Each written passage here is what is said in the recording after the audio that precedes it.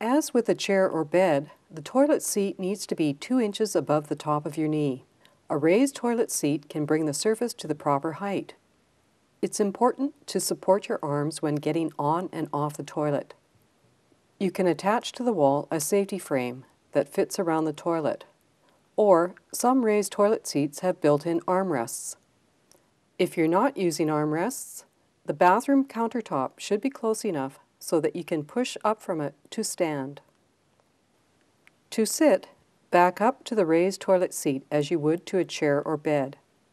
When you feel the toilet behind your legs, extend your surgical leg, bend your good leg slightly, and using both arms, lower yourself onto the seat.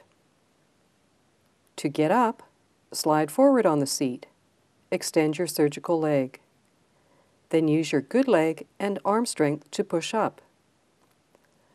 Make sure you press up on both armrests so that the device remains steady.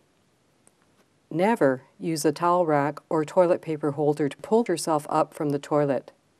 These could easily come away from the wall and cause you to fall. If you need extra support in the bathroom, consider installing grab bars.